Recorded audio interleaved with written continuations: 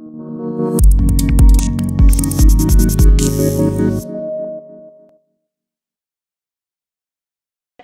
Liz, how are you? I'm very well, thank you, Claire. How are you? I'm fine, thanks. And Good. thank you for spending the time to talk to us. We It's really my do. absolute pleasure. Thank you. Well, some of our British viewers might know you from BBC Bango's The Theory and Stargazing Live. But do you have any standout moments from your TV career? I'm very lucky that I do what I absolutely love, and so when I'm sent to do anything to do with science or natural history, it's pretty much a standout moment for me. It's like a bit of a dream Yeah. come true. I learn so much, and I meet such inspiring people, you know. But I have to say, well, because you mentioned stargazing, last year they sent me to Norway on the hunt for the aurora, the northern Yeah, I lights, remember that. Yeah. and it was a little bit of an ambitious project because they wanted us to capture the aurora live from a plane. So you can imagine the technology that was necessary. Never mind Yeah, us needing exactly. an incredible amount of luck to do it. In a couple of minutes, we would be on air, and then they'd go Yeah. back to the studio. But we achieved it, and I also got to see the most ridiculous auroral display. So that definitely sticks out in my I memory. can see But that. I think as well, I've been very lucky to combine my biochemistry background with my wild animal biology background, and do a lot of programs on the intelligence of animals, the behaviors of animals, which I'm really fascinated about. And because of those shows, I've encountered grey whales in Mexico that come up to the boat and present their calves, and they play around the boat and like to be scratched, which is really, really surreal because of all the cetaceans, they're the most primordial looking. They're very unusual, and that was a very powerful moment. And I've encountered elephants and tigers, and I've just been really lucky, Claire. So it's very difficult to pick one, but because I studied tigers for my master's, being able to film a program about Siberian tigers or the Amur tiger in the Russian Far East was definitely up there in one of my like dream come true moments, and I feel very privileged to have been able to do that with the BBC. You know, that was definitely a gold star moment for me, anyway. And have you got any TV program or documentary that you haven't filmed yet, but you'd really like to? I've loads. There's a massive long list that I keep on pestering people at the BBC about. Um, yeah, I mean, I'd like to continue discovering this wonderful planet of ours, but I think next on my list, I would love to do something with the snow leopards. I'm a little bit obsessed. They are obviously very, very difficult to film, and very difficult to reach and study.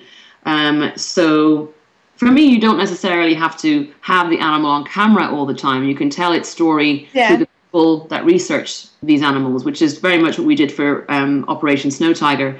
So I would love, there's lots of fantastic projects going on at the moment, including a long-term 5-year project studying the snow leopard. So I'd love to do a series on that and the scientists that work at studying this big cat.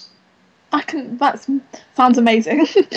Well, I'm not doing it or anything. There's no commission or anything, but hopefully, fingers crossed, in the future, I might get a chance to do that.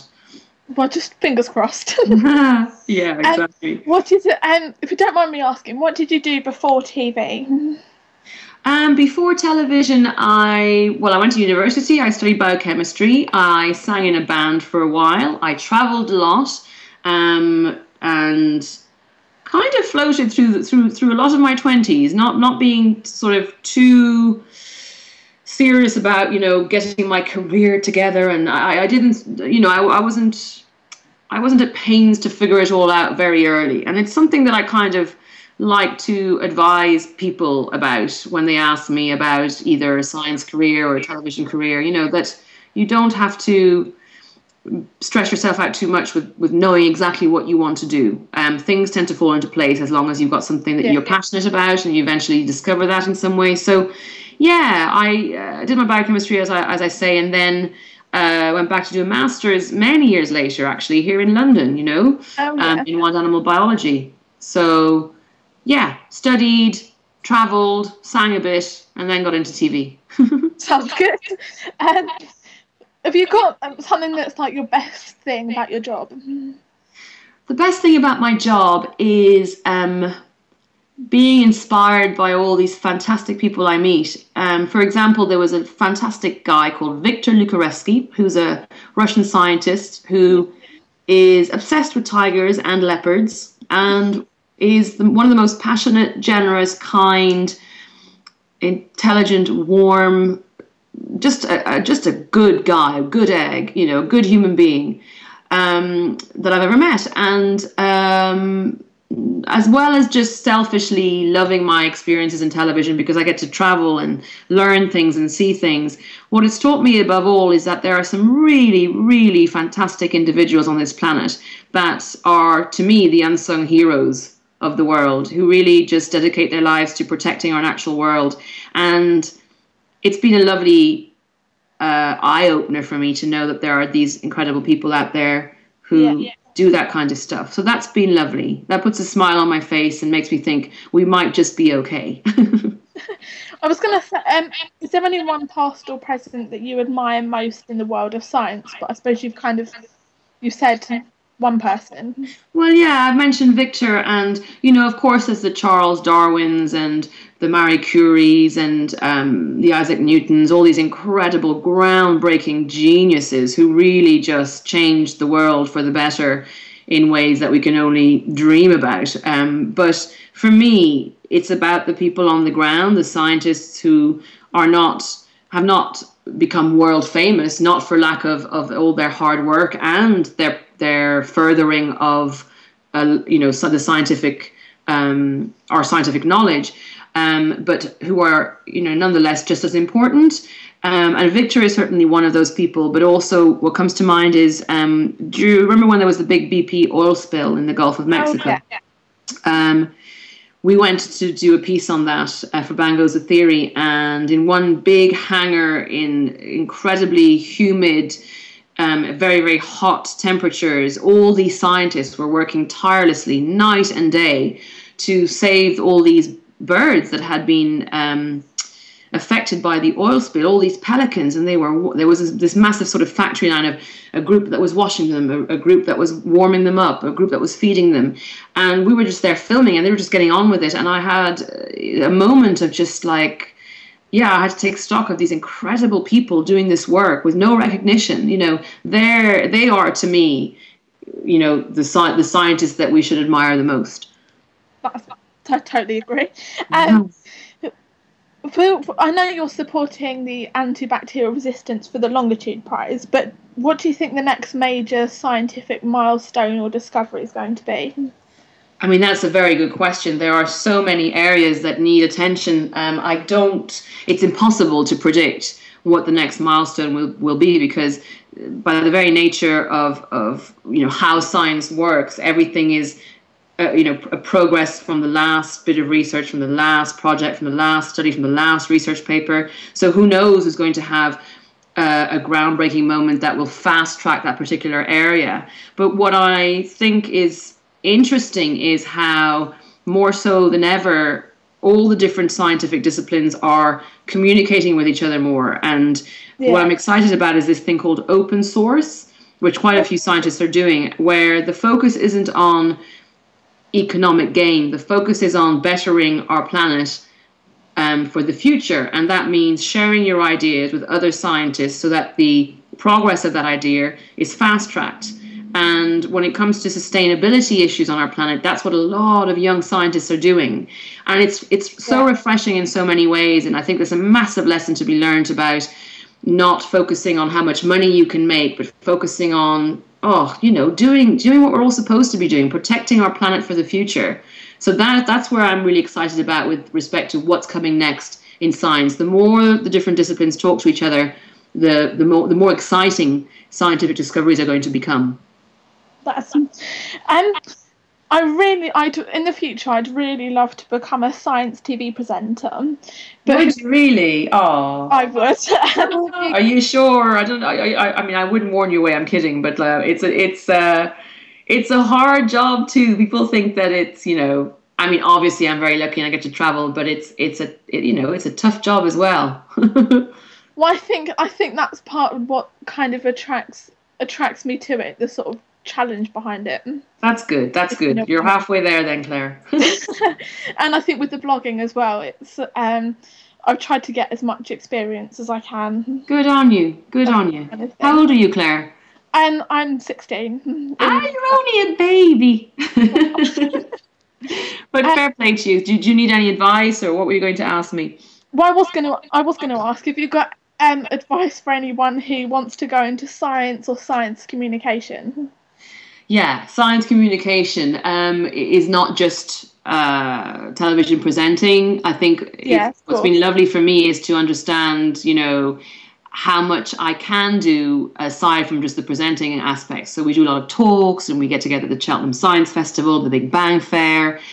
So yeah, it's about science communication. And if you're into that, I think first and foremost, you just have to be passionate about it for the right reasons, that you want to be part of a movement that helps to inspire the next generation. Because sometimes when it comes to television, some people might be attracted to it just because they like to be on television. So I think people who do well in science communication are not so much great presenters. They're people who really know their stuff and really care about it. And once that passion comes through, everything else can follow.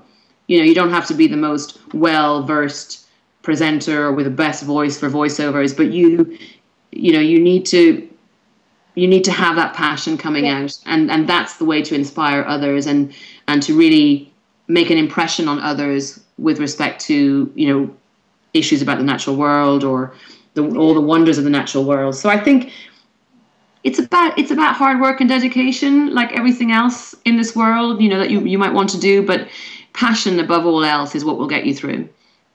Well, thanks. I think the thing for me is the science TV presenting is it's like science communication on the kind of one of the biggest sort of scales, where the one that everyone sees. Sure.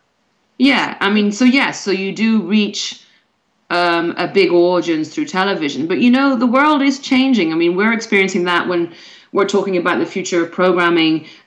People don't watch as much telly in the same way as they used to in the past, and that's why it's important. You've got a blog, you're doing this online. There's a lot of other ways to communicate science, and actually you don't reach as big an audience on television as you used to. And so we're very aware of that, about other ways to reach the people you want to reach, to communicate a certain aspect of science or the natural world or whatever.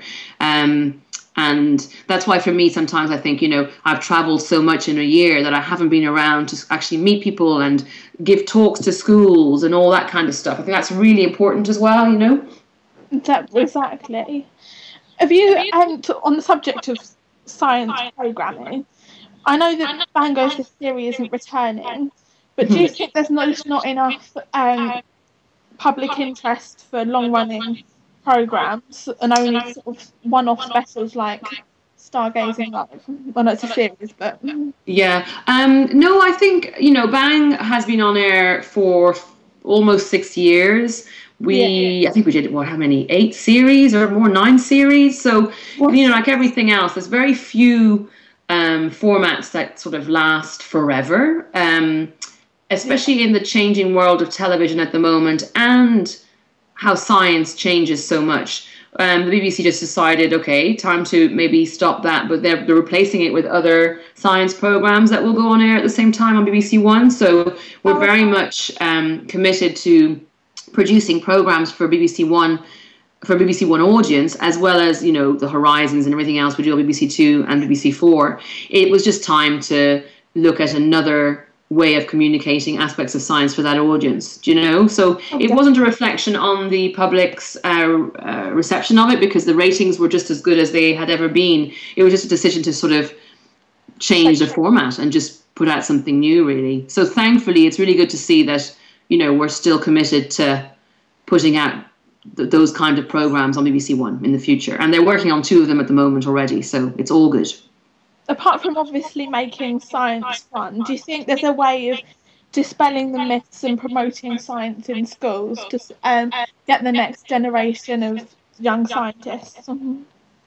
Yeah, I think there's, it's a difficult one because for me it just comes so naturally. It makes so much sense that science, by its very nature, doesn't really need to have to be sold because it's just so cool. It's just describing the world around you. And what's interesting is sometimes when you are privy to some discussions about, oh, science is this, it's that, it's an old man in a lab coat, and it's, there's no creativity attached to it. I don't know where that stemmed from, but it's really and truly not the case, and never has been the case with respect to science. I mean, most scientists I know are, one of my best friends is now in Antarctica chasing penguins and putting up like these monitoring cameras and having the most incredible time of his life, where we are a bunch of very creative, very positive, adventure-seeking people for the most part. And so, like everything else, our culture and popular media tends to sort of characterize different careers as certain things that aren't necessarily true. Anyway, having said all of that, I think our role as science communicators is just to remind people that science is about describing this incredible planet of ours and beyond. And I think once you just remind them of that and reignite their curiosity for the world, the rest does the job, because I think people make the mistake of thinking science is a subject and it's a thing. It's like law. It's like, I don't know, and for me, it's not. For me, it's just science is about asking questions about why you're here. How does your body work? What does that plant do? How far is that star from our planet? That to me is science. So it's almost like reminding people what they were like when they were children and they couldn't stop asking questions and they were so excited about the world. That's what scientists are. And that's what us as science communicators are trying to do, is remind them of their childish enthusiasm and curiosity about the world. That sounds really good. What have you got, like an early science memory? So anything that you did as a kid, or? Yeah, I it's only when people started asking me this, obviously, that when I was in this career, that I had to kind of think about it. But I do remember I grew up in the south of France, in the countryside, where we had a little wood by our house. And so there was often all these really cool birds that would land on my little balcony outside my bedroom. And I remember staring at these little birds and looking at their eyes moving in their sockets and imagining their tiny hearts beating in their little fluffy chests, and wondering how on earth something so small could work so perfectly. When it would move its head or cock its head towards me, I remember thinking, what is it thinking? It's just such, nature is so perfect. I wanted to understand how on earth it could be so perfect and so awesome, So that's my earliest memories, and I think that's why I studied biochemistry, because I always wanted to know how everything works down to chemical equations, basically. I think that's it, but thank you so much for your time. My absolute pleasure, Claire.